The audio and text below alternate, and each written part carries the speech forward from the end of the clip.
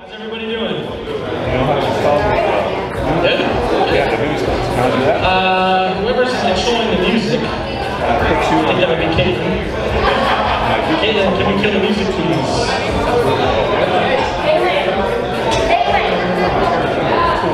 Can we kill the music, please? They work, that's all I get. Yeah. I like it. All right, those of you in the back still talking, let's go ahead and find our seats, please.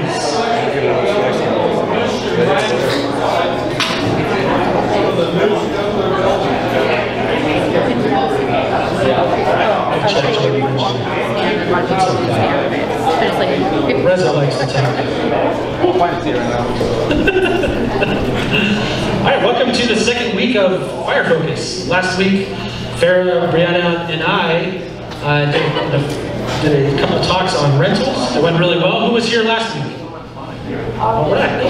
Got a lot of repeaters. You sure you're here? Yeah, I think so. I don't really remember it. Let's see. So I'm going to go real, if this thing works. Uh-oh. Uh-oh. I guess I called tech support. Oh wait, it's me. Hang on, 1 second. Did you just switch off your thing? Yeah, my little computer did not. No one likes the front row. Just don't touch it. Just say hey.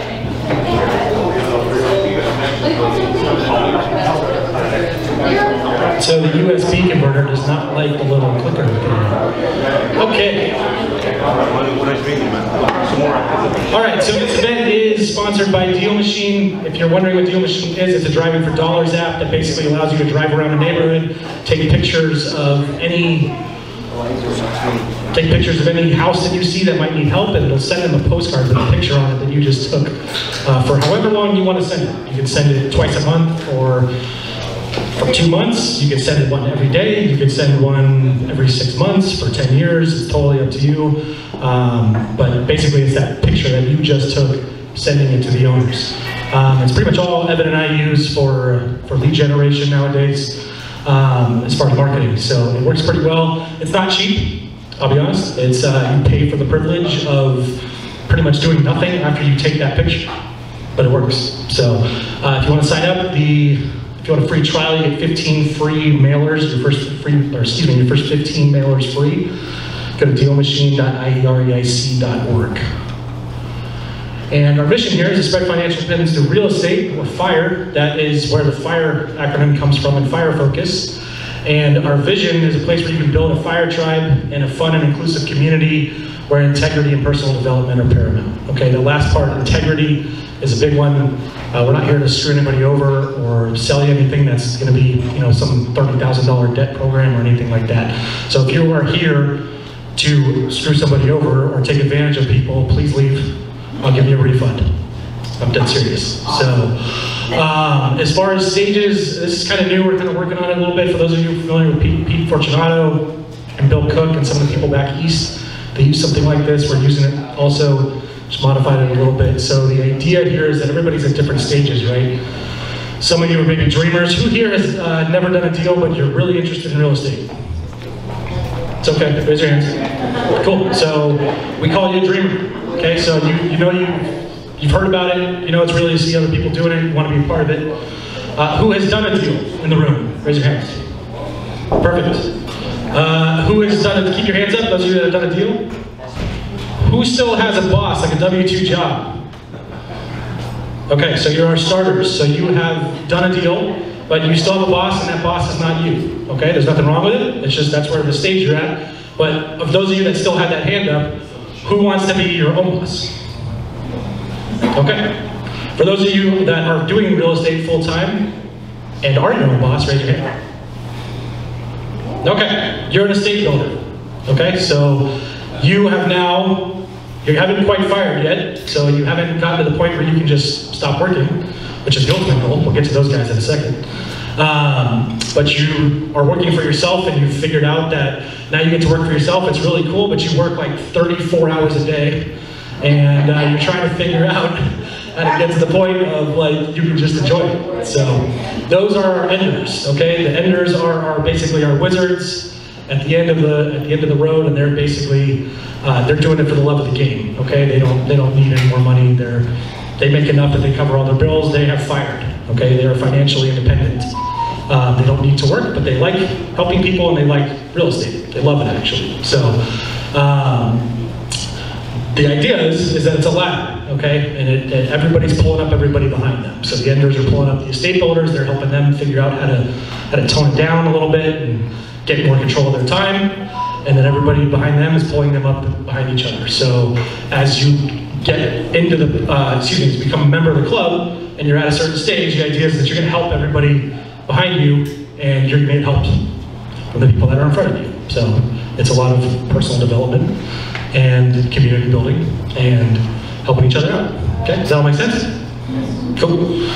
That is our hashtag, official hashtag, and our @ for all social media. So if you guys can take some pictures tonight, share it, and post on Instagram, Facebook, whatever, take a pic. It's all the same thing. So I appreciate it. And we have Pete Fortunato coming out. Speaking of the tiers of different real estate investors, Pete Fortunato is coming out in August. Members, you get a $100 discount, and you have until July 28th to buy discounted rooms at the Marriott in Riverside, where we will be doing that event at. I highly recommend you stay at the hotel. If you haven't been to an event like this in the past, it's like a whole other event that's separate from the event. So that makes sense. Tomorrow morning here, sorry, that still says 11 a.m. I really need to fix that. Tell the slide guy. That starts at noon. Tomorrow it's noon every single Thursday. We do an exchange meeting. If you don't know what an exchange meeting is, it's basically a whiteboard meeting where we just make deals for 2 hours, whether it's notes, real estate stuff, cars, trucks, silver coins, notes, any type of real estate, land, mobile homes, whatever, and cash down there at the bottom. So if you have some cash you're trying to put to work, you can bring that too, and we just talk and make deals the whole time. It's led by Andy Teasley, who is also doing the FIREfocus event next week. Which brings me to that slide. And I'm good. It's like I've done this one before. So next week, in the same room, same place, Wednesday, 6 o'clock, will be Andy Teasley and Goodwin doing the creative financing FIREfocus.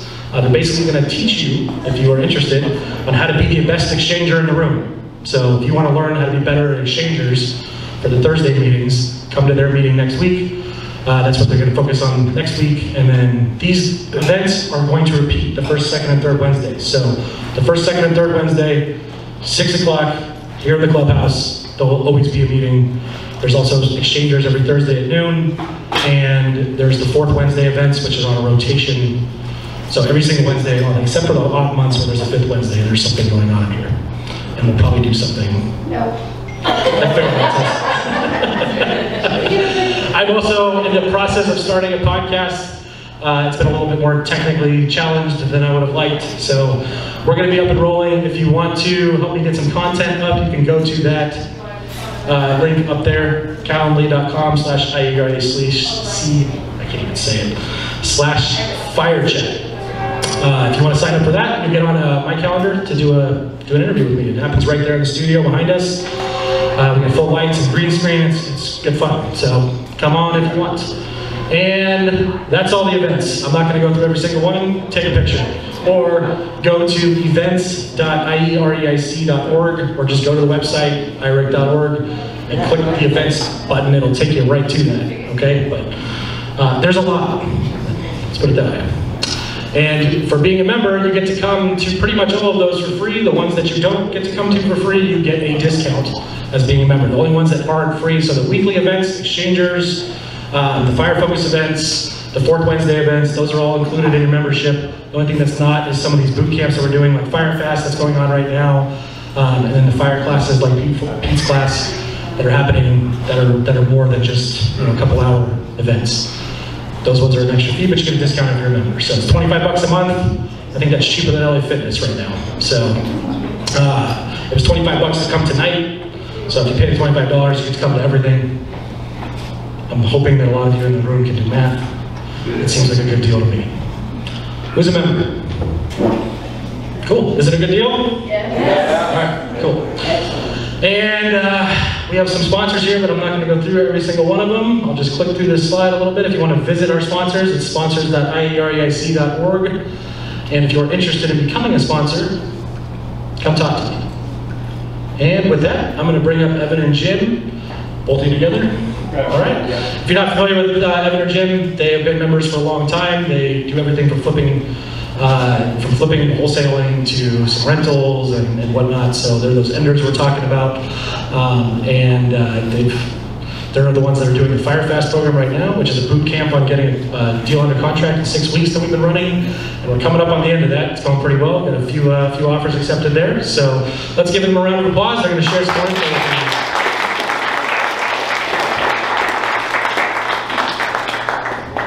Yeah, okay. Thank you. Just give me 2 seconds to get your slide. Yeah, okay. Hey everybody, how you doing? Well, good. I know we're excited to be here, and we're really looking forward to what's coming this new year. We know there's a lot of different things, but when's the best time to buy like a rental or a good property? Well, 20 years ago. When's the second best? Right now. So it's something to remember, and it's something that a lot of people are like, well, is now a good time? Well, depends upon what you're doing, as long as you're watching your numbers and you understand why you're doing it, you know your exit strategy. But otherwise, I'm excited to be here. There's something really to be said too for all of you to coming on out. It's easy to dream about this forever, even if you've got maybe 1 or 2 deals underneath you. I had a friend of mine that came by before we started, and he was like, really? You can still buy real estate? I mean, he was sort of shocked. So it's nice. You guys got to pat yourself on the back. Getting out here and getting yourself in the game is the only way you're going to score a touchdown. So congratulations to y'all. And so we're, like I said, we're excited to be here, and I'm just, I got to get the clicker so we can start. I'm going to start, and you got it, okay. I'm going to start, and then Jim's going to pipe in at certain times, and he has some things to go over as we do that. First of all, again, who here has done a deal before? Okay, all right. Who's never done a deal? Okay. Where are my real estate agents at? Okay, a couple, all right. Okay, all right, just wanted to get an idea. Knowing who I'm talking to. I see a lot of experienced investors in this room, and I know guys, and I know some of you in here own a lot of real estate. And I'm glad you came out. And one of the things I read today was something about don't be around people who don't want you to win. And Gary Vee had posted that today. And it's something that can be important that I'm a big believer in. That's why I believe in networking. I believe going to events like this, mixed lunch on Tuesdays,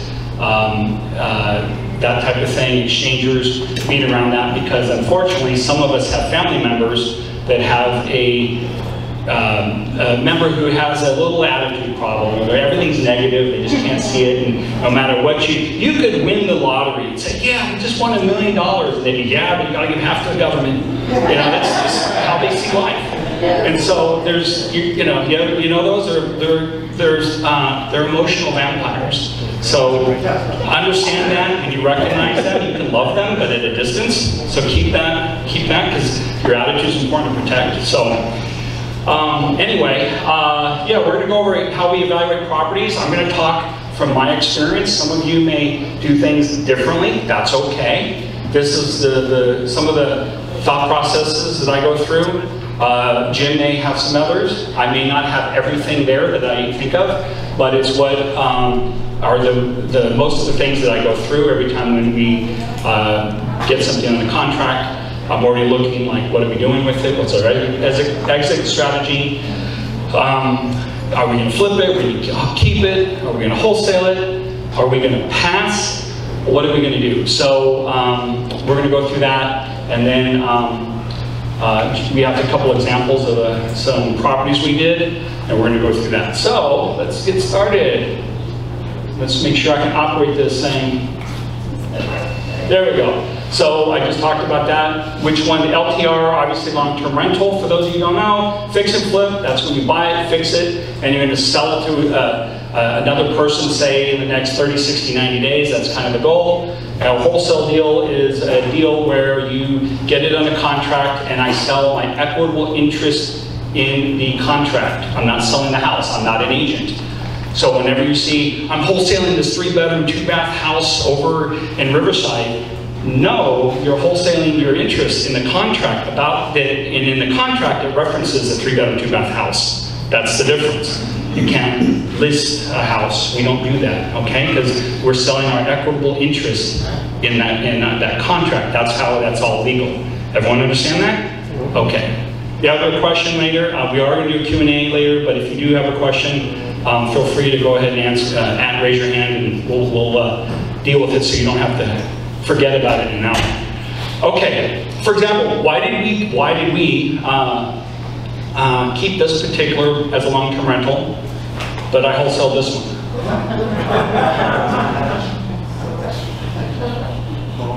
All right. Matter of fact, I just found out the person who we bought that from, that we wholesaled, the actual seller, moved to Apple Valley. We just found out he passed away 2 months ago. So I'm now working with his sister, trying to deal with through probate. Crazy deal. Anyway, but we kept this one as well as a long-term rental, but then we wholesaled this one. We'll go into this a little bit, but why we fixed and flipped this one? That was a favorite of ours. We actually wanted to keep that, but, and then we ended up keeping this one. So what are the decisions? Why do we want this and why do we want that, and how we go through that? So this was a fix and flip. This was another one we liked, and but we ended up, like I said, having to get rid of it. And then this is one which is a long-term rental. So what, you think we, throw a dart on a wall, like I'll keep that one, I won't, roll the dice? Or do we ask the magic 8-ball? What do I do? Right? Rochambeau. Rochambeau? Rock, paper, scissors. Oh, rock, paper, scissors. All right, but I'll have to try that. So those are some of the things, but as you see, don't count on them. Well, each time we get a property under contract, I go through a whole list of things, and there's a short list I'll go through later, but right now, due to technical difficulties, you're going to get them all at once. These are some of the questions though. How many total projects do we have going on? So we just closed on a property recently, and while we're in escrow, as soon as we have it signed, it's like, how many total projects do we have? Do we have a few? Do I have 4? Do I have 10? Right now we're doing about a dozen different projects, but only a few are flips. Okay, only a few are fix and flips. So on one hand, you might hear that we're doing these 3 flips or 2 flips, then you hear 10 projects. Well, for example, we do Lonnie deals, which are rehabs on mobile homes. We have 3 of those going right now. Those are still 3 rehabs. One just finished, but we're still selling it. I'm finishing a complete gut on a duplex up in the desert, some of you have been to, and we're actually going to be done Monday, and I already have taken applications for that. So that's been a 8-month process that we've been doing, 9 months on that. So that's just been a long process, and we were treating it because our holding costs were low, so we were treating it as, when you guys aren't busy here on these flips that have higher holding costs, then you can go back and work on this because it had a lower holding cost, okay? So, so that's one of the things what would happen. Where are we at on those projects? Because there are times where my cup is full, all right? It's like, all right, we have another project. You know what? It's like, no, maybe we don't want to take that on. Or maybe we have nothing going on, hardly anything going on, and we have crews that are available. So these are some of the questions, and it says available crews for rehab. Which crew? We match up the project and the crew. I have a condo in Corona that is coming up to be empty on Monday, and I have 1 or 2 crews that I will let work on that. I have a couple crews, they will never go near that property because they're great to slap some paint on a lower cost rental unit, but not a $2,600 condo. It's a different look. It's going to cost me almost double but that's just the way it is. So you also match not only time, material, location, crews. Oh, that crew, if they go and handle that job, they want to be put up in a motel the entire time. All their guys for that 1 month project, or at least during the week, and then they go home. So we know that. These guys will drive and sleep on the floor over there. So it's a little bit of all that. Who's available? What's the budget on that? We'll go into that. How much money do we have available? Someone asked, recently asked Jim and I, how much money do you put into that project? And my first answer was, well, how much money do I have? If I only have so much, I got to make that stretch, whether I'm doing some of the work when we started in the beginning, maybe I did some of the work in the beginning. Okay, right now, our Richard's brother, our other son, is over at his new house. That's why he's moving on the condo, and he's painting. He's doing a lot of the work. They're cleaning everything because they didn't have the money to go hire someone to do everything. So they're doing it on a budget. That's what you do, right? Anyone remember your first house? Those of you that own a home? Right? I think I brought everyone in for a pizza party. All my friends, they moved us and we slept on the floor. The bed wasn't unloaded yet. Just kind of what you do. Of course, it's a lot easier when you're 21 instead of 55, but you get the idea. You know? That ground hurts a lot more. Yeah. So there's a little, I should have put how old am I, all right, for that too, right? I didn't, I should have that. But also, when I say personally versus our corporations, so we have company, everyone's different. If you're just starting out, that's different than some of you that own multiple corporations. In our case, we own companies that we flip and wholesale in, and we own companies that we only hold the property in as in rentals. So if I have my LLC that is a rental company, that's what it does, even if I have a lot of money, I'm not going to go flip in that LLC. I just don't do it. But I will start looking for a rental because I have that money sitting there. Okay? So understand that. So a lot of times, where are bank accounts at? So in other words, which corporation has money? All right, and this again, you're asked on some of the evaluation, this is what we think of when you're doing more than a deal or 2 deals. We're fronting hundreds of thousands of dollars, doing flips, rehabs, and we still look at money like a lot of people do on Friday. How am I going to pay that bill? Well, there's some of that going, okay, we've got that $50,000 out, we got to put $80,000 here, I'm refinancing that, I just sold that for $150,000 profit or whatever. Oh, we just did this, okay, and I have some money burning a hole in that bank account, okay? Everyone following me so far? All right, so it's a little different if you're just starting out, you have a little nest egg. All right, that may not apply because you're like, I have this money to use, but it does matter on another level is, do you have a HELOC? Is that a long-term loan or short-term? Or your brother says, hey, I've got this money, but I need it in 1 year, so you can only have it for a year. Now you have short-term money. So what can you do with it? Okay? You can't go put it in something that's going to take 10 years or even 2 years because it's due in a year. All right? Everyone follow me on that? Okay, so the source of the money is important. So also, personally versus our corporations, what account or which company has what money? Notice how I said it has what money. I have one company that has investor money, and I pay a certain amount of interest. So I can't buy a long-term hold with that company and just get a little bit of return. I'll actually could lose money if I do that. So I have to turn money, turn the money, okay? So that really matters as well. So you have to understand what's the source, what's the money, what money do you have? Who owns more than 5 rental properties? Someone in the back. All right, so there's a few of you. So some of you know this. All right. So again, the short version is if I'm borrowing 10% and I don't want to go earn 5% with my 10% money. Get the idea? Right? That's just, don't want to do that. So that we have to deal with it. So I have a general partnership and a limited partnership that both flip and they wholesale and they do notes, depending upon the yield on the notes. And so we do that. So anytime we're doing something, I have to look at what company has money, how busy are they, do they all have money, or are they all kind of tapped out right now?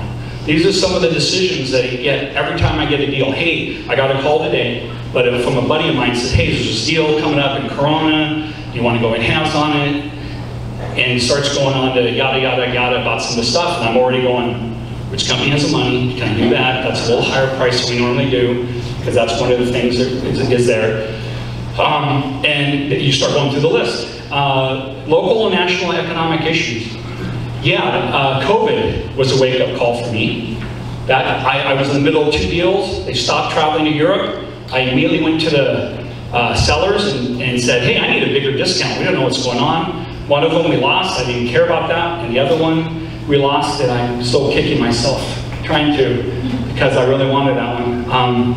2 units for like $75,000, and I still wanted a discount, and it was rented. Anyway, yeah, don't get me going to that.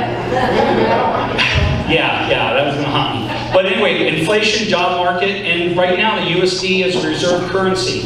Anyone know what I'm talking about? Who knows what I'm talking about? Only a few of you right now, right? There's a lot of big moves are going on the world stage with BRICS, which is Brazil, Russia, India, China, and Saudi Arabia, is it? South Africa. Yeah, so they're talking about doing that. That changes a couple things, and who knows? I'm not going to say what that's going to do, but it's an unknown. So on one level, that is a concern, and we make sure we're aware of it. That's all we're getting at. Okay? Because if they're rioting somewhere, that changes things a little bit. But that is something we do think about. A lot of times if a major election's coming up, maybe on national stage or something, and you're right there, these are thoughts that are there. Even if they're more fears than actual realities to our day-to-day lives. Local market issues, mountains and the winter. We used to live by this. We do a lot in Crestline, for example. And in Crestline, we kept trying to make sure we were buying in November and December and January at major discounts. We'd get them fixed up and ready and put them on the market in April and May, and we watch the price go up. Because by September, October, we were cutting the price. We were having to lower the price because you didn't want to hold it through the winter. That was the slow season. And we were doing that. But when the market, nationally, you started having a housing crunch, a lot less houses on the market, where 50% of listings were gone. Well, guess what? It didn't matter as much. We see that as less of an effect now than we were seeing 6 years ago. Okay? Because there's a lot less houses on the market. That goes into days on market going up or down. Where are we at on days on market right now, locally? Anyone know? Yeah. 60 days. About 60 days. Where was it in January? 30 days. No. January, it was over 100. Over 100. All right, it had gone shot up. We're like, okay, it's slowing down. We're making that move from a seller's market to a buyer's market, but it was still just a mature market at the time. What's going on? And so, and then out of nowhere, in a period of what, 3 weeks, 4 weeks, it just dropped. All right, and so the days on market shortened. What that means is you put a house up, it sells a lot quicker, which is good for us. Okay, so these are some of the things. So again, seller's market, buyer's market, and so this is as first. Jim, did you have any thoughts or anything you want to add to any of that? Well, I have others, but just thoughts on that. Sorry about that, everybody. I like all the information. I just know that it's difficult. You're looking at all of this stuff. There's a lot of information there. When I had 12, 15, 20 houses that we were doing, the company was set up to really flip houses. There wasn't a lot of decisions that we were making as to how we were going to do this. But I see the crew, the people that you're actually going to be working with, and the days on market as very, very big parts of this. I like to call it also like the maturity of the market. So for instance, Rancho Cucamonga is a very mature market. The prices have rode up really high, and I don't know, can they just keep going up? I don't know. Now because there's not a lot of houses on the market, they seem to be selling rather quickly. But I don't see the big numbers, you know, where you'd buy this house and you'd think it was going to sell for $700,000 and you end up selling it for $1 million, which you know we kind of have come out of that.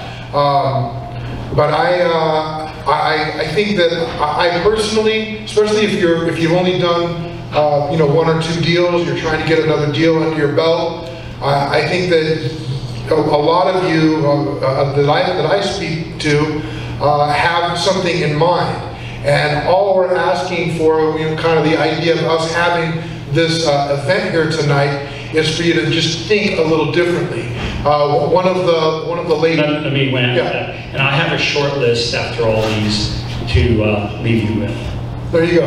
Okay, so because we're getting into a little bit, but there'll be a short list. Yeah, I think that's what I was trying to get at is, although every one of those are valid, every one of those are good points, I still think that if you live in Rancho Cucamonga and you're scouring Chino and you're scouring Ontario and you're scouring Pomona looking for a property, you probably have a pretty good idea of the maturity of the market or the days on market.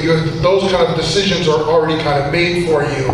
What I'm saying is that the idea of wholesaling a house, okay, especially if you don't have a lot of dollar bills, you know, stored up, to me, it's something that all of you really should be looking at. I know one of the ladies in our FIREfocus in our FIREfocus group, she might find a way here to put a couple of dollars in her pocket. She has 2 other contracts that she's trying to close. This to me is sort of the kind of thinking we're talking about right now, is once you start maybe juggling a couple of properties, determining which one is really going to pay you, even if it's a small amount, quickly, and move on to the more long-term investment. I think that's part of her idea, but anyway, you guys get what I'm saying. Yeah, I went on the next slide now, so I'll call you back up in a second.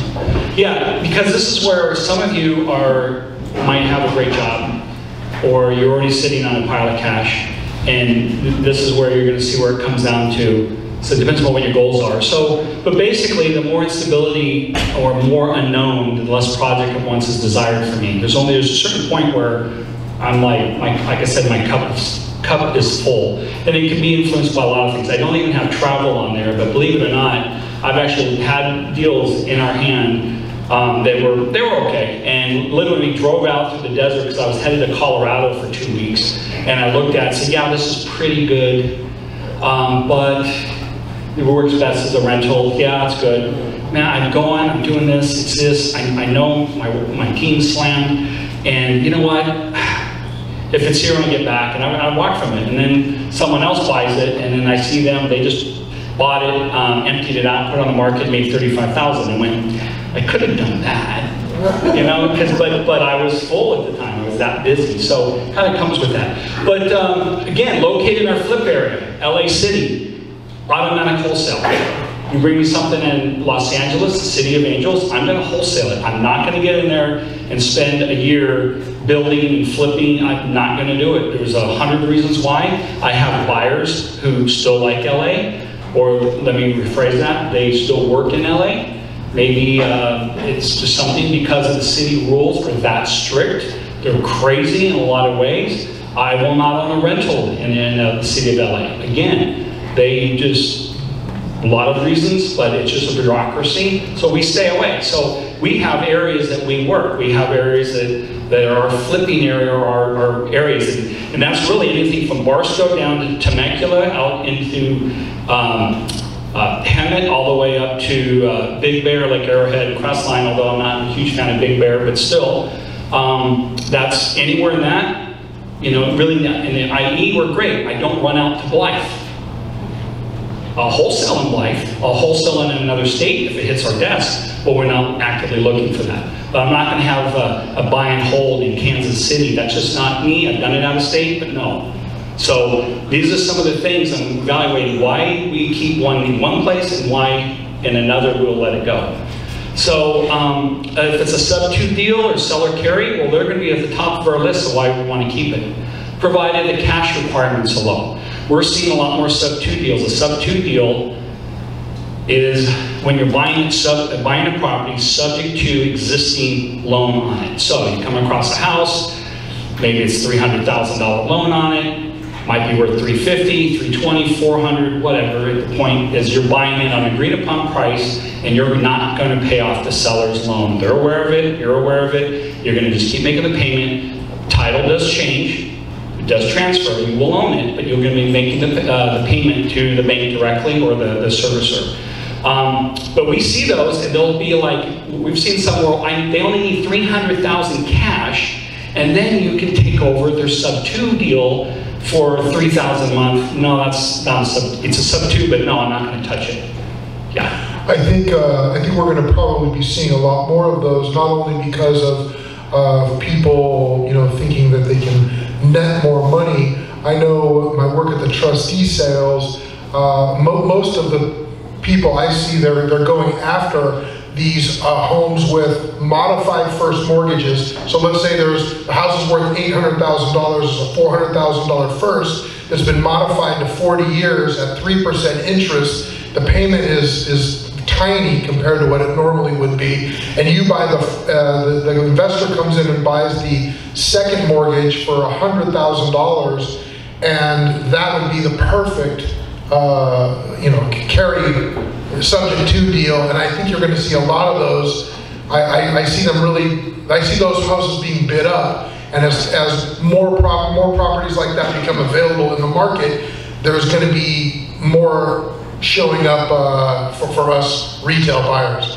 Right. Yeah. Again, that's why one of the things, notice I wrote that the seller carry and sub-2 deal, they go to the top of the list for keeping, but only when low cash requirements are available. If they need $200,000, okay, I just closed on a deal. It's a Muscogee one that we sent out, and when I first structured that with the seller, I structured it to be a seller carry deal. But when it was all said and done, I was going to have to front $200,000.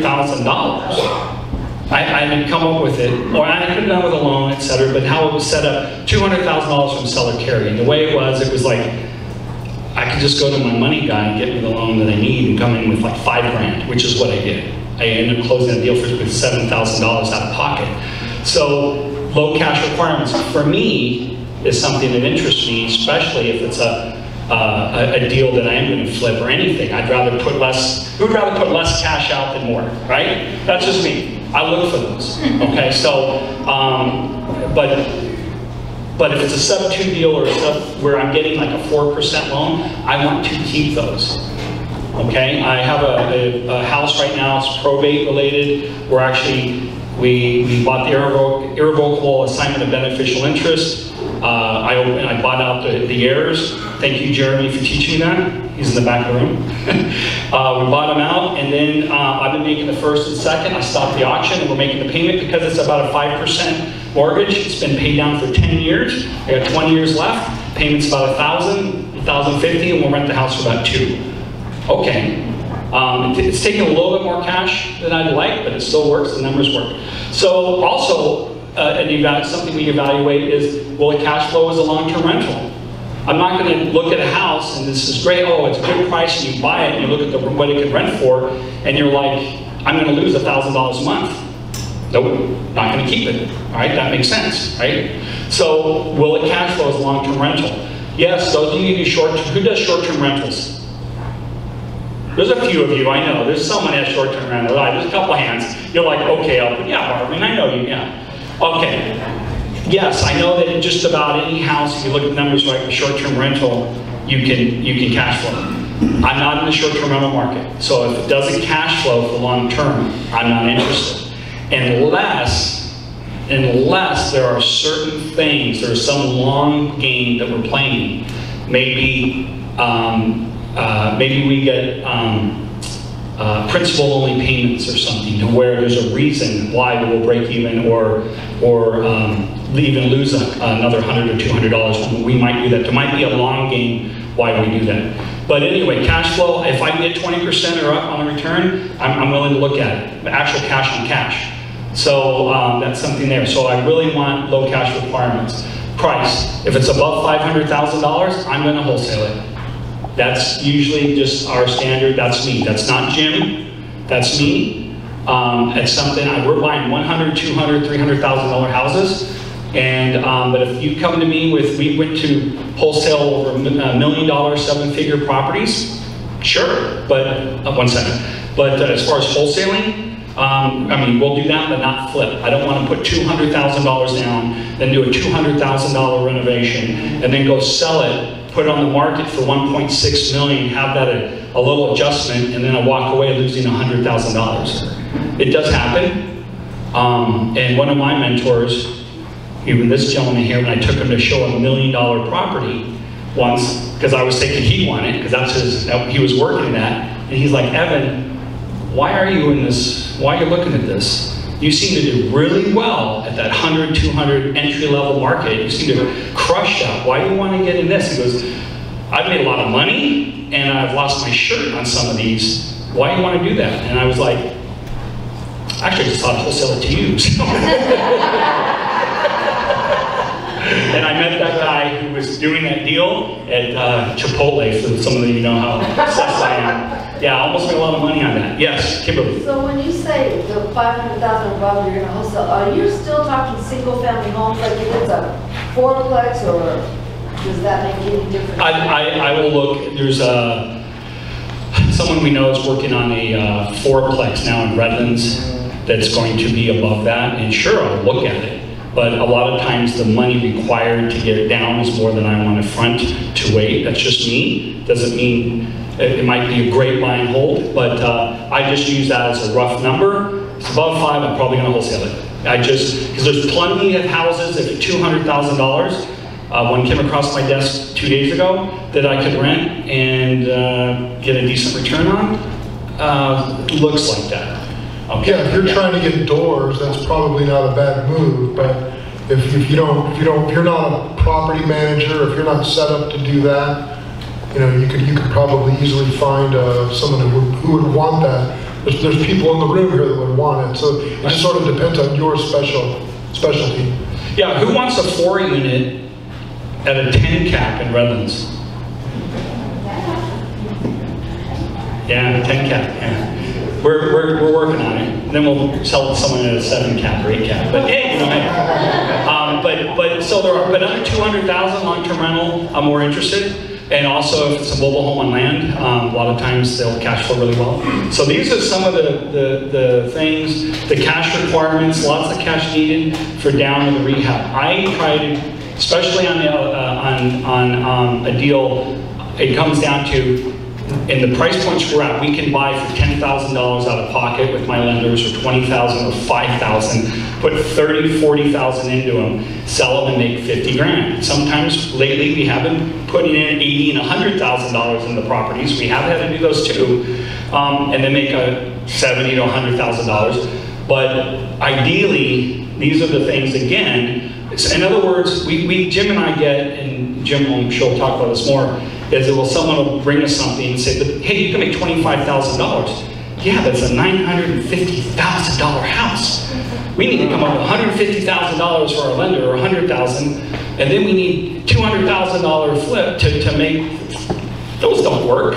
Yes, on paper, in theory, but a friend of mine recently came up to me and sold his $1.4 million house, and might be in this room, and it turned out that he was, still owes $150,000 to his lenders. I don't work in that market. I'll wholesale that. Again, that's me. If you're in that market, great. I know that's LA, and it's a lot of in Arizona, Orange County. It's just an area that I'm not familiar with. I'll wholesale them. You have one, you want to work the numbers, be glad to. I just don't flip those. Or keep them as long-term rentals. Anyone want to add on any of that right there? No, I am amazed someone selling $1 million house and still owing $150,000. I think that in itself is like what everybody should hear. Yeah. Like we should be screaming that it's hard to make a $150,000 mistake when you're paying $150 for the house. Okay, Yes. and That's why we like those low Yeah. price houses, okay? I think the biggest loss I've ever had on flip, it was under 15 grand. And you know, the other ones are like 3 grand. They're just rare. it's real important that everyone sees though. It's not the only deal you ever do. Is this $150,000 deal? And I think people have this all or nothing mentality. I'm saying that after you've flipped your, I'm making this up, your 20th house, after you flipped house number 20, being a little bit more liberal with your numbers, or being able to understand the risk that you're taking is fantastic. But all of you, there's 3 or 4 of you in the room that don't absolutely have to have a win on your next deal. Okay, and that's really what we're talking about. We're talking about a way for you to surefire not have to go to your spouse and say, sorry, we just lost $65,000. And I know that happens a lot, so. Yeah, and by the way, if you've done it, I've had deals, and I'm just going to bring it up, where I had a fix and flip, and I had to segue into, for certain reasons, I segued into selling it on a lease option to a family member. And when that went south a year later, and I decided to sell it because I was mentally done, and I just fixed it up, go back on the market, and I lost. That's the one I lost 12 grand on, whatever. Had I just kept it, renegotiated with my property, my hard money lender, which is a buddy of mine. I could have done it, and if I waited 3 years, I'd have made like 50 grand. And sometimes you're just done again, and that's just, so Andy Teasley will say, all you have to do is hold on to it a little longer, and you wouldn't have that loss. Felt good never going to that address again though, didn't it? Yeah, it's so, I drive by that house once in a while. We did 2 deals, Richard and I, in that same neighborhood, and I drive by the house and I'm going by, and I know that I could have solved it. Key the car, slash the tires, exactly. Anyway, okay. Again, this goes into long-term cash available. What happens is that a multifamily, there's a question there, single-family residence or an ADU. If I'll look harder, one of you came to me the other day, we were at Chipotle for dinner, and literally while we're sitting there, she's telling me about this deal that she just got on a contract driving from Dollars to San Bernardino. And she drove for Dollars, saw this house, called her daughter and said, oh, skip traces for me. So by the time she got home, she called on it, got the deal actually. Person answered. Got this deal, and there's a second home, like a guest house of some kind on it. And I'm like, what? Tell me more. And she keeps going. I'm like, tell me more, because I wanted to know. I asked like 10 different questions, because I'm going to look extra hard as a long-term rental, especially if it has extra square footage or hidden square footage. Yes, you can go down and flip that, etc. But if it has that second unit or a third unit, or there's a way to make a tweak, I'm interested. So those are some of the things I look at to decide what I'm going to do with it, because it doesn't mean more rent. Also, Hold on. I would say for me, that's the competitive advantage that I capitalize on the most. I was at a property with Elle yesterday, and we were thinking, the paperwork said 300 square feet and 300 square feet for each unit, and it turns out that that's a 1,600 square feet is under roof.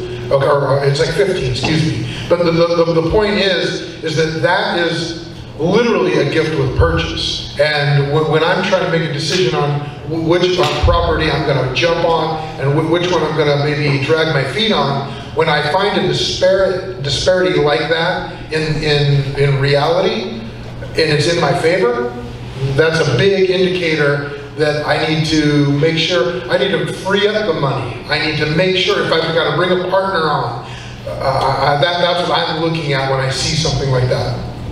Awesome, thank you. When I say which private money lender I use Financial Allies, as Pete Fortunato talks about. And again, who knows who Pete Fortunato is? Okay, let me tell you. Not enough hands.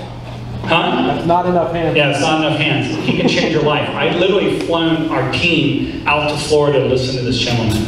I know some guys in this room that are millionaires drive to Vegas to see Pete. He hasn't been out here in like 5 years, and he's going to be out in August, so I highly recommend. I canceled a trip for my wife and I to Europe in August. We canceled it the second Pete got switched to August. That's how important it was to us. I can't say that enough, and no, it will not, my life will be greatly enriched by being there with him in August. I'm just sharing that. But I do have to go into which private money lender am I using. Each has different needs. Does he have enough cash? Because these are private individuals, I'm like, hey Ben, do you have 300 grand? I called him on this deal that I was wholesaling that no one bought. Okay, I did. I got him the deal for $7,000. And it's this deal, and I called him and he had me the money in like 5 days. And we just closed on a deal. So sometimes though, they don't have it. They're like, hey, I have it untapped. Those, you know, Tim Clayton, he's tapped right now. He is, someone just borrowed $1 million from him. So he just has a little bit of money right now. So that matters too. Do I need an institutional lender? Do I have to go to one of the Trillion or Steve or some of the other things, or the Norris Group or whatever? But a lot of this comes down, what are your goals? Monthly cash flow, massive checks. Did you keep enough houses this year? When I sat down with this gal the other night, we were talking, and I go, why aren't you keeping this house? You already have short-term rentals, you have a flip going on, you made 35 grand on this other wholesale deal, you just made money on something else. Your husband's employed in the medical industry, making good money. Why the heck are you not keeping this house? Especially for what you have in it. It's like, well, and then I go, well, what are your goals? And she goes, well, we want to have 30 houses in 5 years. I said, that's 6 a year, and it's April, and you don't have a rental yet to go for that 30. She's like, no. Again, so what are your goals? Okay, those are some of the things too. Are you primarily, as Jim said, if you're primarily a flipping company, a wholesale company, and that's what you're doing because that's where your space is at? Great, well then maybe when you do get that buy and hold that doesn't work for you now, then yeah, call me, wholesale it to me, wholesale it to someone else that wants it, because you need the cash, because that's what you're there for. Several of my companies were designed as flipping companies. I have to turn that money and keep that money going. I need a certain return. I have people to pay. I have people that want the return. I have a retired partner in Oregon. There's certain things that we do to keep that going. So that their purpose is to flip. And then my LLC purpose is to create the passive income with the money that we make. Understand? So again, that's how we'll look at some of the things. So yes. I wanted to add that in my opinion, because of the experience level of the room, because of the lack of experience in the room, okay? The last one there, what are your goals? This is the one area that all of you have control over, okay? Like you don't have control if Tim Clayton doesn't have any money. There's certain things you don't have control over, but not enough time is spent figuring out, and what I would call like bringing certainty to it. So that was one of the things that I had when I'm out buying, is I know exactly what I want to do with the property, or I think I usually do, and because of that, there's certainty, and it allows me to operate with this, like, sounds ridiculous saying surgical accuracy, but I believe that. I believe I know exactly who's going to buy the house, who's going to buy my home. I know what level of rehab I have to do. I know how much I have to spend for the property. I know what type of financing. All of those things go into this calculation. But I know it because I have goals that are clearly defined. And I worked out with my spouse. She knows what I'm doing. She knows what's happening. And I think that I've met with a couple of you that have had things go sour, and it hurts. It really does. It hurts. You don't know how to get through this. But setting goals properly, setting a proper exit, a proper entrance. What does it look like when things go bad? What are you going to do? Like all of this kind of stuff is going to help you make a decision on what you're going to do. And frankly, I made my company very simple, where I didn't have a lot of of avenues to go in. I wanted to own it for cheap, and I wanted to sell it for as much as I could and get out as quickly as I could. And because of that, I didn't have a lot of options, but it was because I had clear goals and I knew exactly what I needed that got me in and out quickly. Thank you, Jim. So back to long-term, here's some of the, first of all, any questions on any of those on the list first? We'll get back to them at the end, but okay.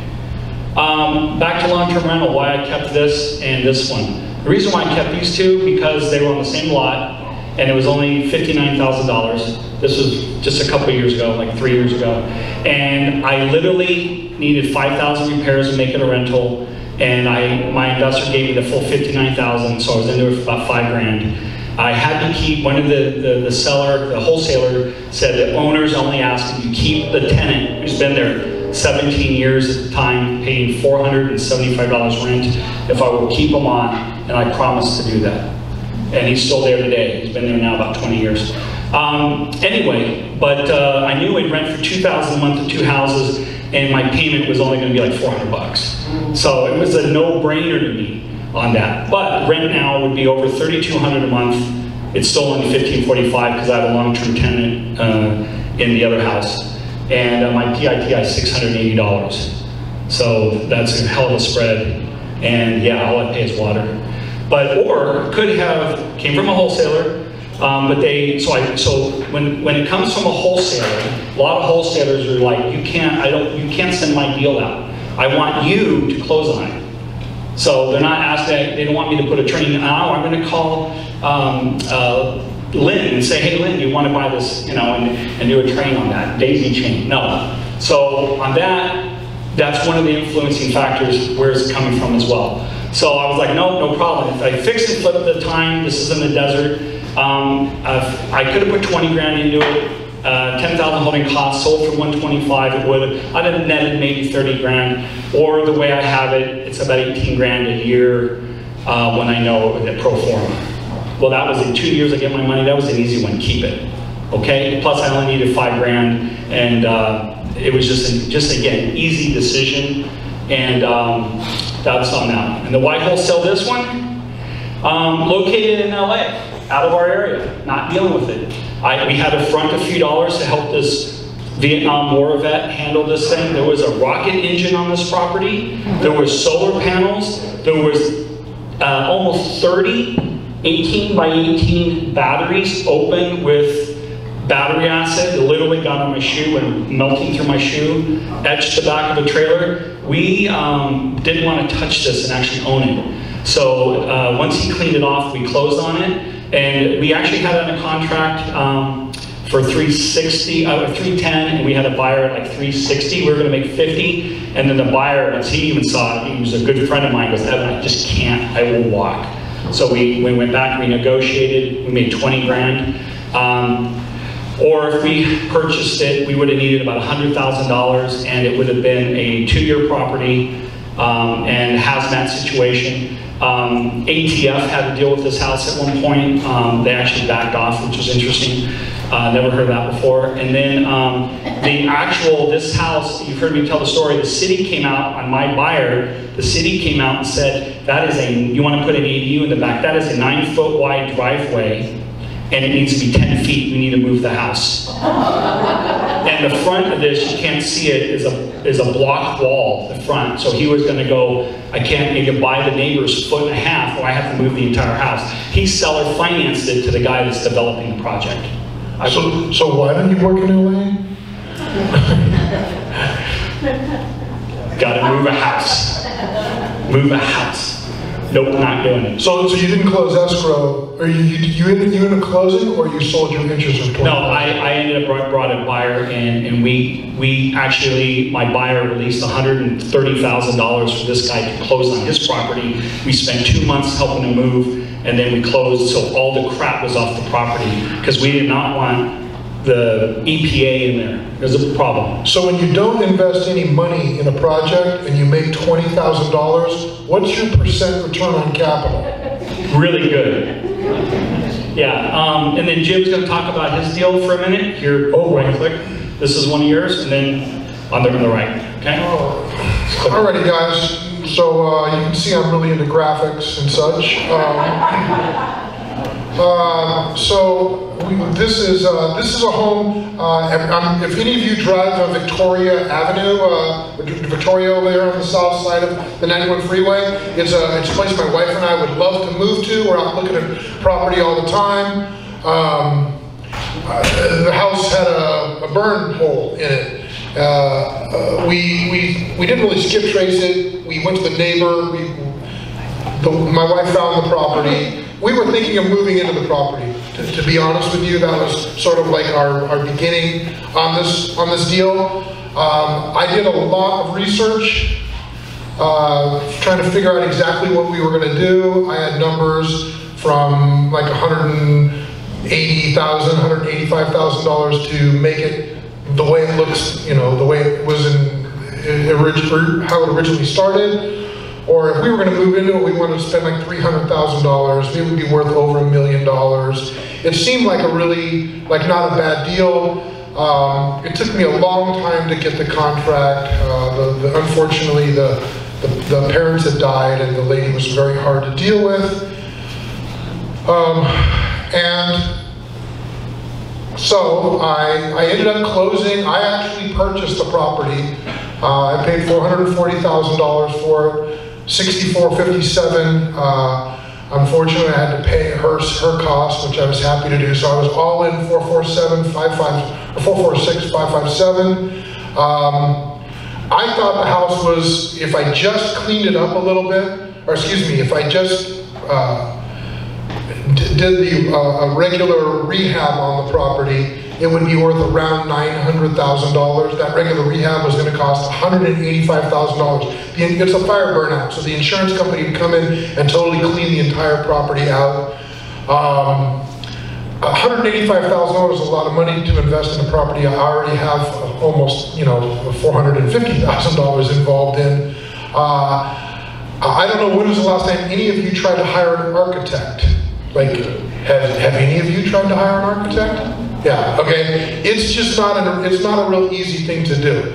I have a couple of people that I could have brought over there. I'm asking you this because this is one of the reasons why we kept pursuing this property, because the lady kept on telling us that she was going to redo the property herself, and we knew she didn't have the bandwidth to hire an attorney and hire all these people, and we just kept at it. That's how we got the property. It would have taken at least 9 months for us to obtain building permit, get drawings, obtain building permits, do all of the work, and I think that's a very optimistic figure actually of 9 months. But let's just, for argument's sake, assume that. There you go. So. The cost to sell this product at $900,000 would be a $45,000 in commission. There would have been an escrow of $5,700. Property taxes, you own it for a year. It's a $500,000 house. The property taxes are high. I say uncategory costs. That's signings and notary fees and all that kind of stuff. Of $4,300. So it's cost $6,750 to sell the property. So I'm sorry, I want to go backwards a little bit.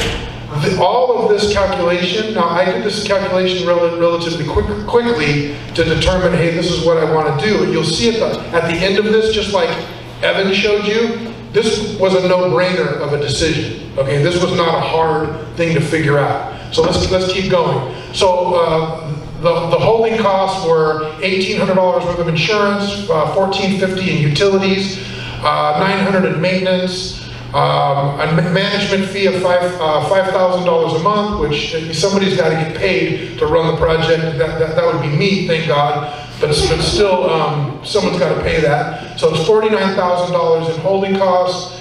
You got a construction of $185,000.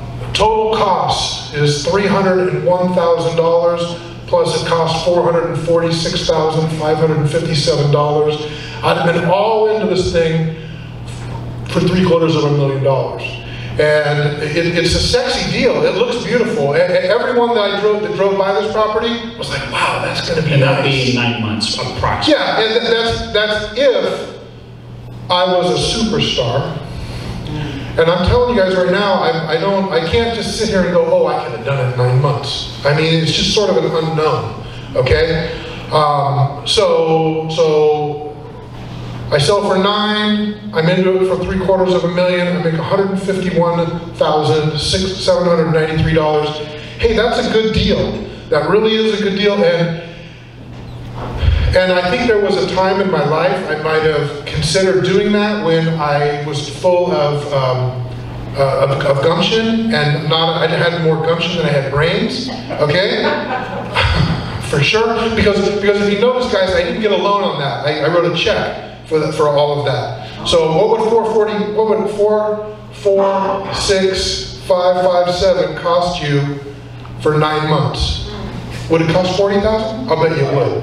9 times 5. Yeah. 9 times 5,000. So the first thing without, and that's just a rough number. Yeah. So I wouldn't be making 151 if I had a loan. I'd be making 100. So that even makes it an easier decision, okay? Versus what I chose to do. And what y'all... Don't tell Andy. Yeah. what you all have to understand, I have a little bit of a story myself, and that is that I was in a pretty serious accident about a year ago. I've been sort of out of it. You know, I haven't really done a whole bunch of deals with this. And I got to be honest with you, I'll just say it all to all your face. I wanted to win, man. I wanted to get in and get out and go away. And I'll show you the great news we came from this. So I have an agent that I do a lot of business with. She takes great care of me and makes it to where all I have to, well, she tells me where to sign. And I sign. I don't have to read it. Well, did I just say that? Yeah, I know what you mean. It's okay. Yeah, I mean, I do read everything sooner or later, but it's You have someone you trust. I have a high level of trust with her. I had to pay $3,900 escrow and title. There's taxes because I sold this in 16 days. Okay, the total cost is I'm just under $20,000. We sold for $520. I sold to a really nice man, who, by the way, hasn't done anything to the property since I did this 5 months ago. So how's that 9 month gonna go for him? Okay, $54,000. It was a few dollars higher than that, but that's, for me, that's a great win. You know, I'm a pretty modest guy. I live on just a little bit more than that in a year. And it felt good to do that. So let's run through these numbers real quickly. 446,557 in cash, $54,000 profit. That's a 12.9% return in 16 days. So if you take 12.9% divided by 16, I don't know what the number is, someone will have to tell me that, and then you multiply it times 360 days, okay? You come up with 272% on your money. That's how Templeton Fund, by the way, pays you 16%. They do similar math like that, okay? Versus a 22%, okay? And that's if I finished in 9 months, which the dude who's got the place isn't gonna do that. For 270 days works out to be a 29.57 annually. So doing the same math, okay, you literally make 200% more on a yearly basis wholesaling the property. So what I would like all of you to do is, if you're scratching your head going, geez, how did you get that number? Please come to me. Please ask me. I can do it. I can do this in my sleep. I do it in my head when I'm walking the property, trying to figure this out. And if any of you what I'm not saying is, I'm not saying that you shouldn't be subscribing to the third Wednesday of every month, where the guys are going to teach you creative deal making and owning properties and things like that. I'm not saying that there's not a place for that. I'm saying on this deal, yes, I'm saying hands down on this deal, this was the best way for me to go, okay? And that's what I have to say. Thank you. And you can see, Jim. So 16 days, 54 grand, or 9 months, 150. See why sometimes you'll just take the money and run? It's just easier, you're mentally. There's a lot of it that is like, you know what, we're getting ready to do this. I have a quinceañera in our family coming up in Idaho. I'm moving my daughter to Alabama from Idaho, and I'm driving back. I'll be gone like 3 weeks. So when you start dealing with things, it's like, I'll just take the money and run. Sometimes that's the best answer. So why wholesale on this deal? We're going to talk about it real quick. I was busy. We all were. Quick cash. Crews were busy everywhere else. And one thing I didn't put on here is I had a perfect buyer for this house. And he was hounding me for deals. Evan, what you got? Evan, what you got? Evan, what you got? And I partnered with a young kid on this that we've done a bunch of deals together. So we picked up like 270 and we moved it to 290. And our buddy Lewis, he added an ADU on that and he sold it. This was when it was crazy. So instead of selling for like 500, he sold for like 550 or 560. He actually made more than 100,000, but I didn't remember the exact number. He was also a broker and he's a GC. So he pays himself as a GC, he pays himself as the agent separately. His kids are on the crew to help rehab the house. So if he ever not sells a house, he goes, hey, I tell you what, I'm not gonna pay you, I'll pay you monthly off the rent for the next, and you get a piece of ownership. That's what he does with his 2 sons. Just give you an idea. Yeah, so they literally own a lot of property together. Yeah. Anyway, so that was why we did that. Anyone can see where I literally had about an hour and a half, 2 hours in that, and our half was like 10 grand. So who wants to work 10 grand for about 2 hours, right? I brought the buyer. Okay, so sometimes you do, or we could have bought it, fixed it. And with the amount of money, we would have made about 40,000 with a traditional flip at the time, had we done it over, say, 3-4 months, etc. So we did that. This is one that I showed you earlier, long-term. We kept long-term. Why? Because the seller gave us financing at 4%, $599. It's amortized over 30 years for 70, and in 7 years they can call it due. We've had it 2 years, so we actually keep. This is.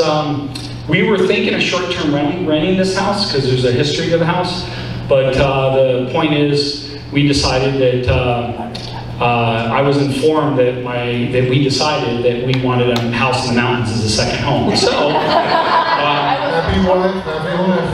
Yes, so that's a few minutes from Richard's house actually, but that's why we keep it.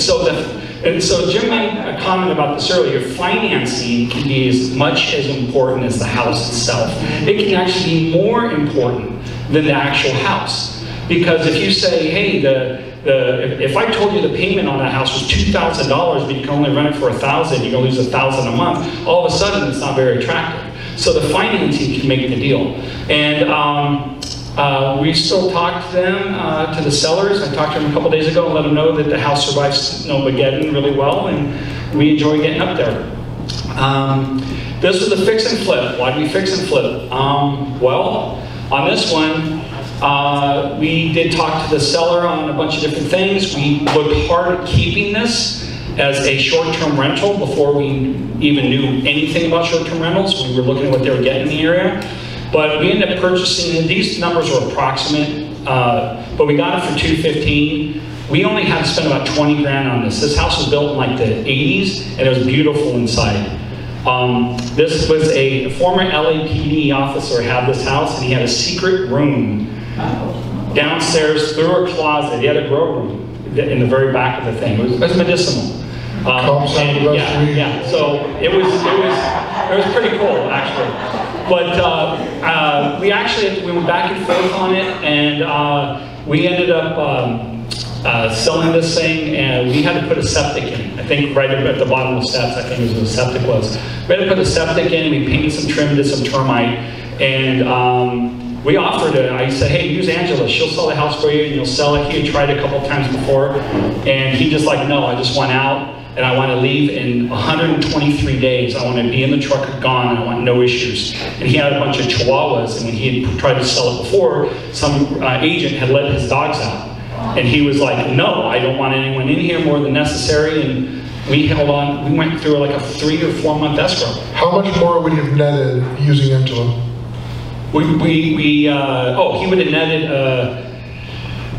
about $65,000 more. And I told him, he met with me, he met with her, and I said, you'll make more. And then, well, one reason why I was pushing him to use my wife, because we were very low on funds. I was like, who am I going to use?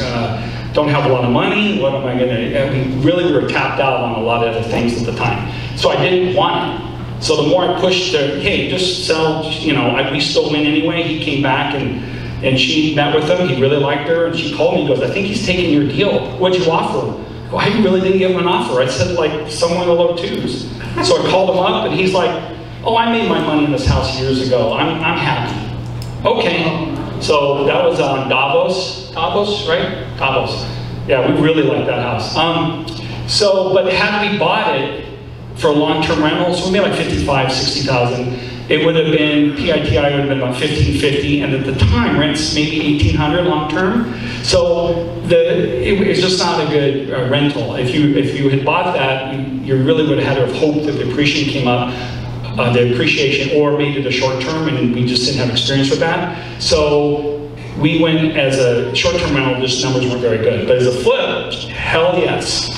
Okay, so you see how some decisions can be made as you're doing it. Every time we look at a house, we're like, we already know what we're going to do with it. 9 times out of 10, it's going to be this or this. Oh, we're going to wholesale it. If it doesn't wholesale, we'll flip it ourselves. Hell yes, that's a mathematical calculation. Yes, yes.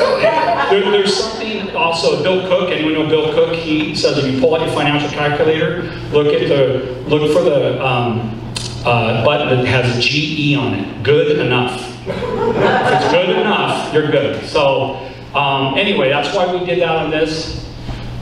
So this is something Jim's going to go over on a couple deals he did. When you have a flip, when do you add square footage, or when to build a new home? I've added square footage quietly, but I've never built a new home. So Jim's going to talk about that real quick, okay? And then here you go. I like that term, real quietly. I'm not sure what that means, but I'm sure you'll explain it in private. All right. I purchased they call it a carriage house in the Wood Streets. And everybody loves the Wood Streets. Everybody loves it. So this was I think, did you, all the pictures make it? Just these two? Just those two. Okay, so it was literally a 400 square foot garage that this poor lady was living in, and I 4 real estate agents owned it. We paid $161,000 for it, and it took about a year and change. This is in the historical district. The house turned out wonderfully. It was a beautiful home. If I had to do this all over again, see, this was when I was young and dumb. It was just a couple of years ago. I was older and dumber, okay? It was a beautiful house, though. Yeah, this was like it really turned out wonderful. But we made about $60,000 on this deal, and we held it for so long, we paid so much in interest. This was not a cash out deal. This was like, I paid a loan payment. No. We paid a loan payment, then we paid it off, then we got a loan against it again. I think this went back and forth like 3 times because we were always buying and selling houses. But a lot of money is spent doing that activity. At the end of the day, I got a nice attaboy from like my mother-in-law and my family and friends because it was real sexy looking, but it wasn't a financial gold mine like I was hoping for. So what led you to do that transformation versus? It was ego. It really was. I mean, if I'm being honest with you all, I wanted to do this deal. I bought into the idea, and some of you have already had this idea where you're thinking to yourself, well, $150,000, that's bull. I never see houses like that. Well, you don't look for them, okay? You don't go to Apple Valley. That's what he does, okay? So that's how he gets the big return on capital. And for me, this was like my area. I did a lot of business here. I did maybe 10 houses within a half mile of this house, okay? This was the big remodel, or one of the big remodels that we did here. I didn't do the calculations. I just wanted to do, I thought that's what you were supposed to do. I thought that you bought an underperforming property and you fixed it up, you added a bedroom and a bathroom, and we spent $28,000 building a garage. I think there was $12,000 worth of concrete. How long did you own the house from start to finish? I owned this place about 2 years. I owned it about 2 years. And if anyone thinks that the historical district of does anyone here belong to the historical district of Riverside? If any of you think that they are smart, that they know what they're talking about, that they have any idea what an investor goes through, you are wrong, because they do not. Okay, I can just tell you the kind of nonsense we went through is we were all ready to go with this, and the lights that we installed and we got a final, and then we took them off and put the lights that I wanted to put back on the house. But they needed the International Building Code schematic on all of the lighting, and I had to literally, and they wanted it signed by the architect. So I mean, folks. So 2 years, you built the house, and you made a little bit of ego. There was a lot of us that wanted to go a certain way. We wanted to go.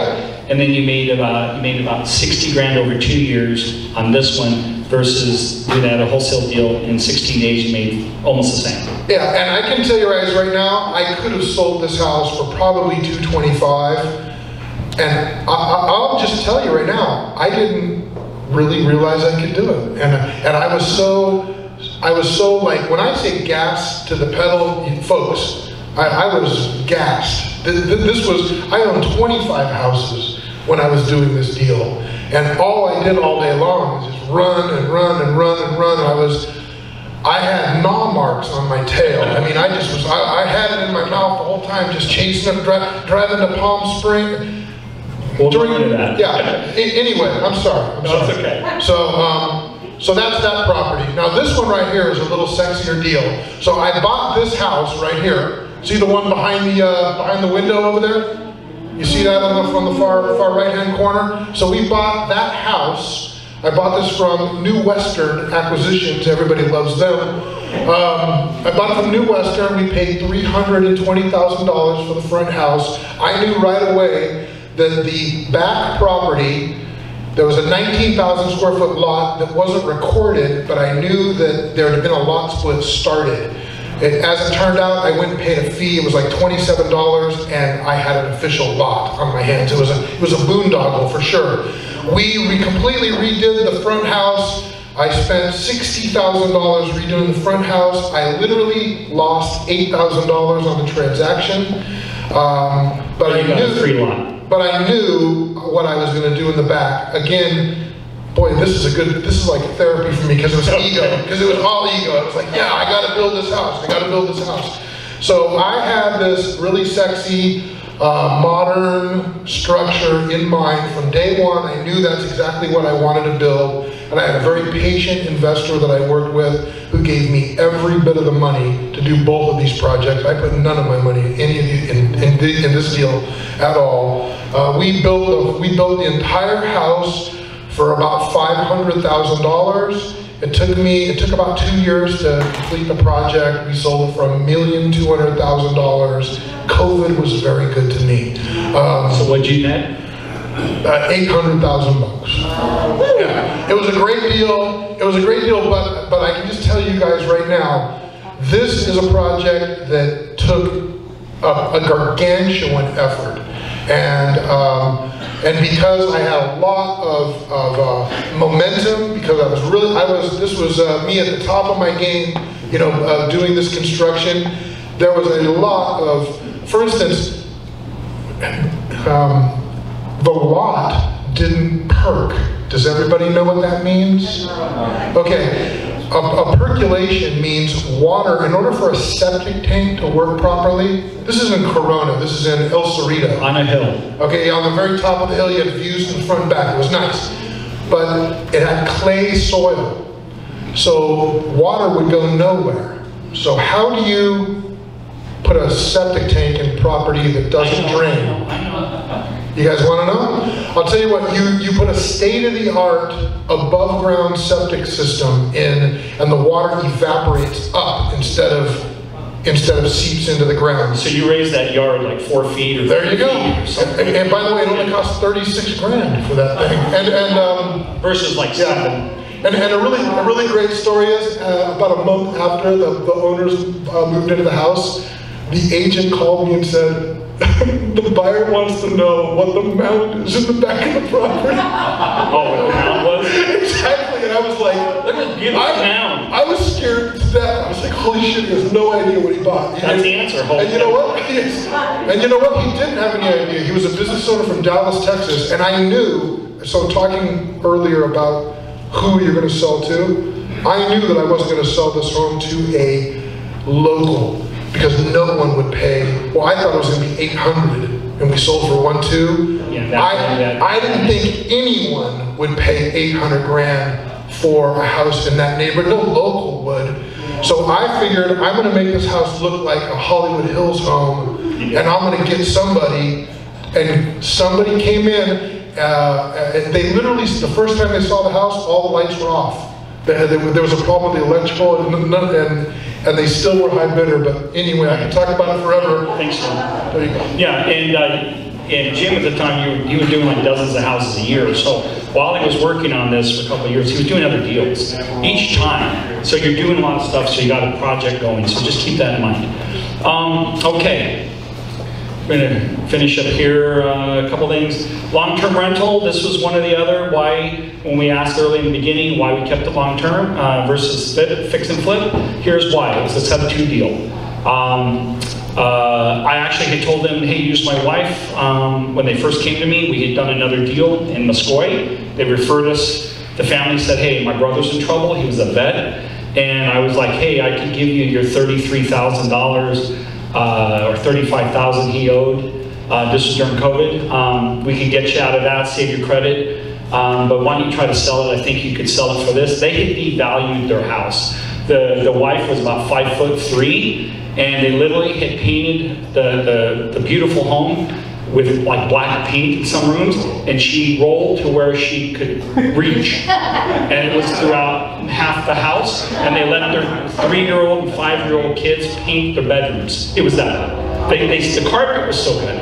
Anyway, so we were about to lend them the money to do a partnership deal and let my wife list it. And we actually, unusually a couple of years ago, listed that and started seeing the prices drop, because in the $500,000 range in Apple Valley during New Year's and Christmas season, not New Year's, Thanksgiving and Christmas, and we were watching the value drop. They finally got a $440,000 offer, which they went, Evan, that's about what you're offering. I said, yeah, so they canceled the listing. I gave them $33,000, took over their payment. At the time, we were only getting offers in the $450 range, and I was paying $410 for it, because they owed $350,000 on their main loan. They were $35,000 in arrears. They needed about $35,000 to move out of state, so it became $410. We worked backwards. But because they had like a 3% loan, I knew with the second home in the back, there's an ADU in the back, and we rent that today for $3,600. So we cash flow really well. It's about a 30% return. But if I went to flip it, I would have to flip the sub-2 deal. And if you're going to flip a sub-2 deal, you really need to stay in the deal. Just in one word with that, I see a lot of the gurus out there talking about, oh yeah, if you get a sub-2 deal, sell it for carry, just sell it to another investor. Those, Vina Jones and Bill Cook are very experienced investors as well, and they're like, guys, stay in the deal if you're going to do that. If I make a deal with Jim that I'm going to take care of his credit, that house, and I'm saying I'm going to do this, and I'm going to, don't worry, I'm going to take care of it, you can trust me, and they like me, and I go sell it to Brianna, and then she screws up in 6 months, and they call me, well, no, I sold it to Brianna, right? Think about what you just did. So you stay in the deal. It's one thing if I say okay and I sell it to her and there's a little spread and I'm still paying Jim, because if she doesn't pay me, I'm making the payment. So ethics goes a long way. You're as good as your word, and I just had to bring that up. And Bill Cook talks about a story where someone went and got about 50 sub-2 deals and seller carries and stopped paying everybody. It is a horrific story. So sorry I digressed. Okay, real quick, long-term rental. Why was this a long-term rental versus a fix and flip?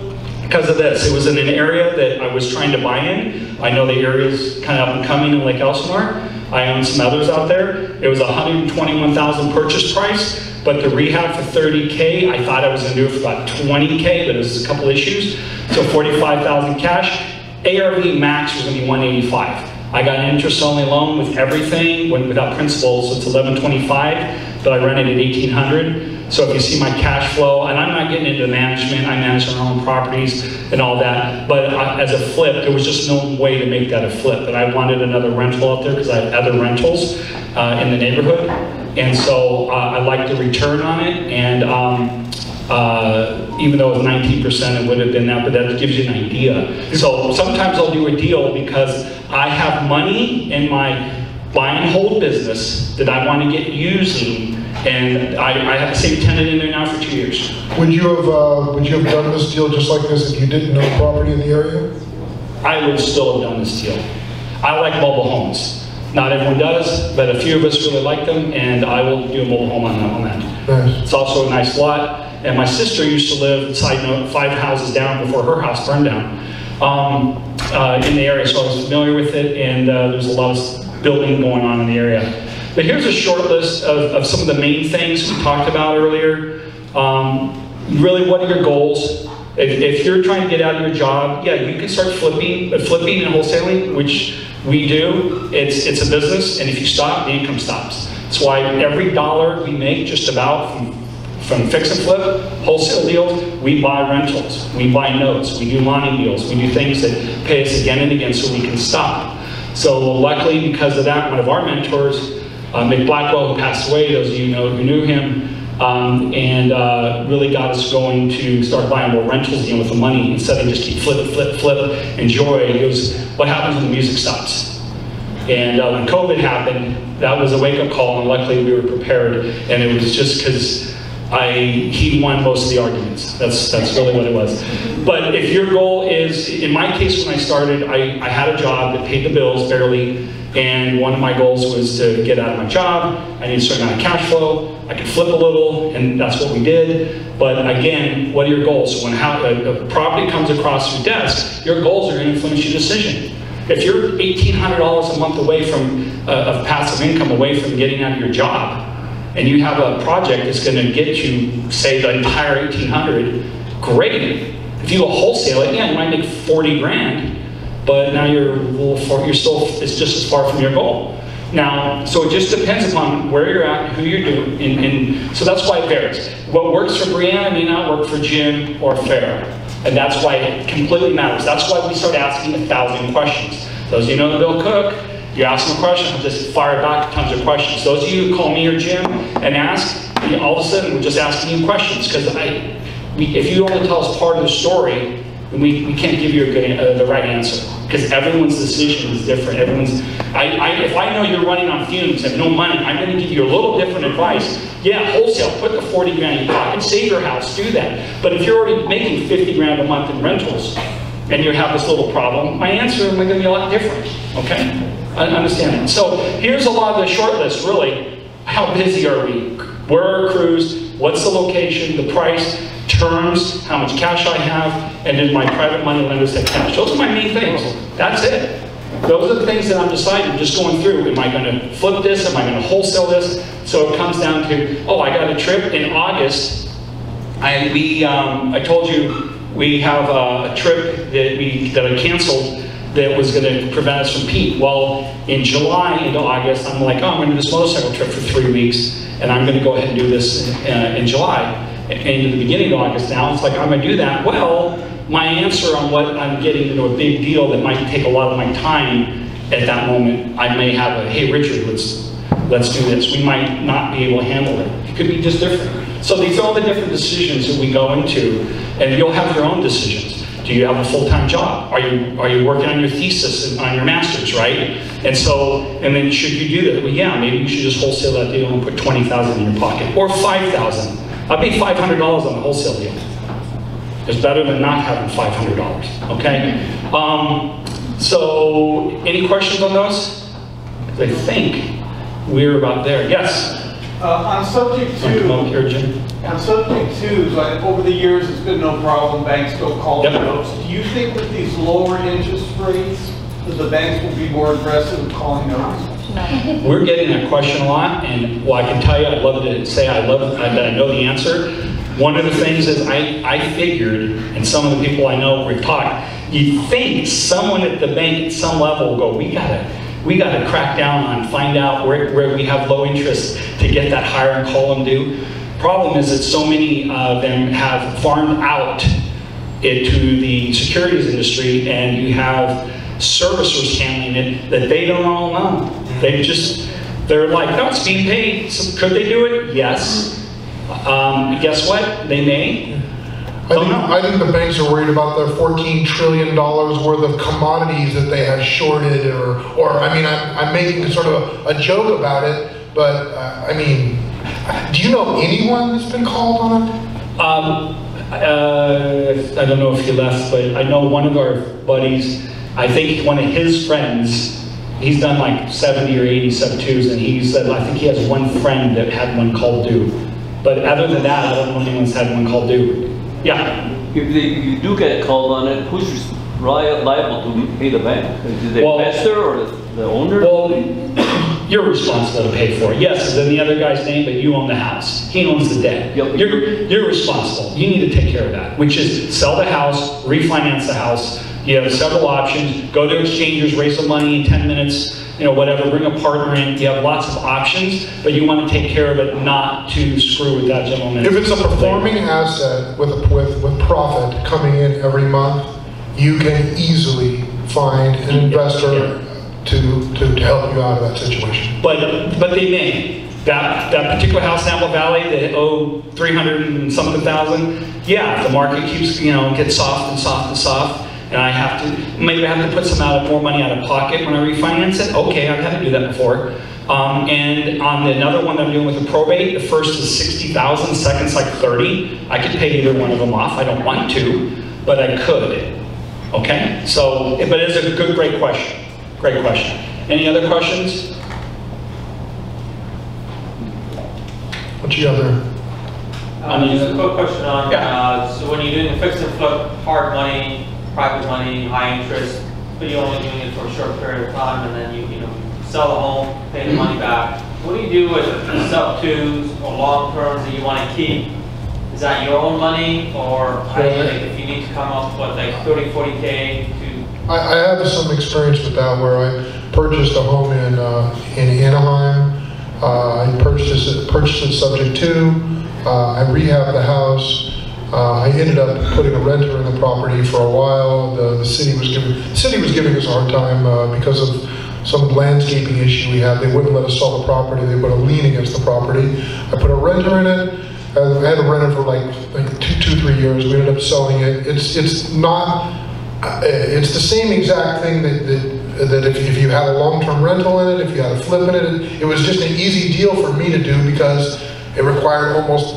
I think to buy the property cost like $15,000. I had to give her, to get her to leave the place. It was a really simple transaction. I think that's what, if you couldn't find an investor to invest, to give you all the money to do the flip, find a subject to deal to flip, and you could maybe pay them a little bit more. You could buy a little deeper, if that makes sense to you. Right. If you have, first of all, if there's a subject to deal, let's just go for a moment that if it's a bank, that's one thing. I have a seller carried by the seller carrying the note. And I did bring up, and I have it written in, that we could walk the note to another property with their permission. And I did talk to them about it. But they have to be able to agree, they have an option. Maybe I have another house that has more equity or a nicer house and they're willing to do it. So you can write it in there, doesn't mean they'll agree, but I know other investors have walked it to another property, like, hey, note holder or the seller, I've got this great property over on Main Street up here, it's worth twice what this is, and I'd like to move here, I want to redo this and sell this, and do you like the money coming in, etc., or maybe I'd pay them a little bit extra. We don't know, but that is an option that you can do. Especially if it's 70, 80, 90, $100,000 that you owe them, you're going to really kind of make a tax consequence for them. Right, if it's before, they might not want to pay it off. If I go 3 years in on a 7-year deal, maybe they're like, oh, we weren't prepared for that. Please don't. It's like, well, I really need to sell the house because of X, Y, Z, but can I move it to another property? It's an option. Did I answer your question? Yeah. You sure? Okay. Okay, in case there was something in there that I didn't catch, nuance. Yeah, yes, if we did that, we would create another new note, etc. But the point is that it is an option. That's all we're getting at, okay? It's just debt. Yeah. That's all it is, it's just debt. So if I owe you $100 and I'm paying you payments on it every month, it's just a debt that I can easily sell the debt to him. Yeah. Okay, I mean, it doesn't matter. It's just it's a negotiable piece of paper. That's all we're talking about here. Yeah, so you just talk to the sellers, that's all. So any other questions? Yes. So are these private lenders, or are they institutional or hard money? The deal I did was actually with the lender had the note, and I just paid subject to. I just paid it and paid her a little bit of money every month. I think what Evan's talking primarily is private money. These are people that own the properties free and clear. The subject to deals, those were instituted. I've only done a few of those. Were institutional. And another one I think was a private, this other one in the desert was a private note, but we used that, we bought it that way, got it, and kept making the payment while we fixed and flipped it, so we didn't put a new loan on it. We actually bought it and just left the loan on. Just the way the deal was structured. The real issue is, Evan, is you've learned how to ask. Would you agree with that? We did that deal in exchangers, so that was a little different deal. So, but that's why we're a big proponent of exchangers. Yeah. Yes? On any of your lists, have you done any lease options to sell? I have done one lease option to sell to a family member. It blew up in my face. I'm not a big fan because like 86% of all of them come back to the owner. So by nature, to me, that is stacked against me, for me too much. I do a lot of subject to with the Lonnie deals, and I've had one where I bought back, and we get another one back, but the other 25 or 28 they're still going. So, so no, I have not. If I decide to sell, it's because I don't want to own the property. And when I say I don't want to own the property, I don't want to go to the street anymore. It's like, that's just my opinion, but there's other people that make a living doing it just that way. So that's not there's no right or wrong answer there. Exactly. When I've been really upside down, I was to lose a lot of money. I thought maybe I could get a higher net if I offered owner financing. Most people that you meet on the streets that aren't at a class like you guys are trying to learn about real estate, they don't have the bandwidth for what you're talking about, and you have to really know the product to sell it. Anything else? Any other questions? Anything related to our short list? Does everyone understand the list? Why, like for me, I make those decisions, I'm going to keep this, I'm not going to keep this, or I'm going to, right? It literally comes down to, I didn't get into it, but we have literally bought houses like, well, we're busy, let's do this. Why? Because I don't want my contractor, that A-list contractor, to go away on another job for 6 months and we lose him. So we have done that. Said, well, we'll make some money on the deal. We've done it. And he's happy, we're happy, and then he comes home, and every so often he's the one doing that condo for me for twice what it would be for someone else, but I'm happy to do it. I had a contractor who was an expert at foundation damage. So it doesn't matter. Any property I could find with foundation damage, I had home field advantage, because I had a guy who, he grew up doing those kind of deals with his father. And I'm going to say he has done maybe 40 homes with foundation damage. So he knew exactly what to do. We had a long track record of just producing a good finished product at the end. So Okay. everyone has a niche, is what I'm Yeah, saying. yeah, okay, so, I know we're gonna hang out a little longer, obviously. I think Rich is gonna come up with that. It's really all I have. And Jim, you good, you know? Yeah, so I hope you got a lot out of that and understand some of our thought process, why, like I said, I'll buy this and not do that. But I'll give you this idea. I'm not buying any rentals this year unless it's a sub-2 deal. It's kind of a promise I made to my wife. Sub-2 deal, I'm an addict, I have problems. Sub-2 deal or seller care. If it's got to be an incredible deal, I'm just going to move it to one of you. It's something we're going to do. It's just, we're not, because we did a lot of buying the last few years. And so that I didn't get all the reasons, but again, you'll see, one day you'll get there and you'll see why. After a while, you're like, nah, I'm just not. It's all flipping and wholesaling the rest of the year and doing our body deals. And then working with you fine folks. So, Rich, I guess that's it, what we got. And, Lonnie deal. Okay. The short answer. Yeah. Short answer. Lonnie Deal is named after a gentleman named Lonnie Scruggs who wrote a book called Deals on Wheels. By the way, if you tried to find the book, it's like $350. Wow. She has a copy. I think you can buy it in a PDF. But basically, it was a way to buy mobile homes either on land or in a park, but especially in a park. Buy a home, pay cash, fix it up, and sell it on a note. And sell it in the beginning, it was like a seller financing deal, but with certain federal loan changes that they become sub-2 deals with investors, et cetera. But it's a really great way to get high yield and create kind of like, it's just great cash flow with great yields. Andy Teasley teaches a class on it. I highly advise you to take the class. It is about $500, but only take it if you want to make 100 grand. Otherwise, don't take it. And I'm serious.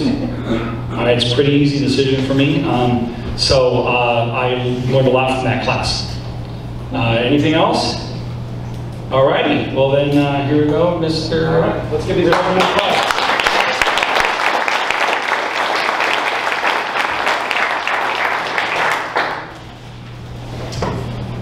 All right. Just a quick reminder. So we'll be here next Wednesday for the creative financing with Andy Teasley and Goodwin Yee. And then the following Wednesday, the fourth Wednesday this month, is our tribe building. So for all of you in the back of the room that wanted to chat all night, come to the fourth Wednesday. And it's going to be our big open networking event. Okay, so it's called tribe building. All we do is talk all night for 3 hours. So if you are a new member or you've been around a while or you just like to network, that's your chance. There's no speakers, there's no activities, we just eat and talk. Okay, so the idea is that basically, well, build your tribe. So we just network around, and for those of you new members, it's your chance to really meet everybody. So come out to that. That's going to be the fourth Wednesday, and it's all posted on the website. And if you want to get a hold of Evan, his number is up there, and his what do they call that thing on the bottom? An email. Thank you. And that is our website. If you want to join up for our buyers list, that's our wholesaling website. And Jim, if people want to get a hold of you? My number's 951-880-8646, and it's jim@thekellerorg.com. Jim@thekellerorg.com is Jim's email address. 951-880-8646. 951-880-8646. All right, cool. That's it for tonight. Feel free to hang out. I don't think anybody's going to kick us out, so except for me when I want to go to the back. So we're going to at least a half hour, hang out, talk. Thanks for coming. Yeah, that's good.